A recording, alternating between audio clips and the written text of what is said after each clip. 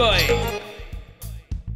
Bollywood superstar Salman Khan, who very soon will be seen in upcoming action flick Kick, has decided to release the trailer of his much-awaited film at the single-screen theatre. Salman is one actor who serves all the age group of audiences, and he knows it quite well what works with the masses. As per the reports, Sallu Bhai has decided to launch the trailer at Gaiety Galaxy Theatre amidst of his fans on Sunday.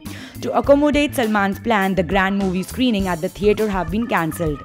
Salman has a huge fan following and he considers single screen very lucky for him.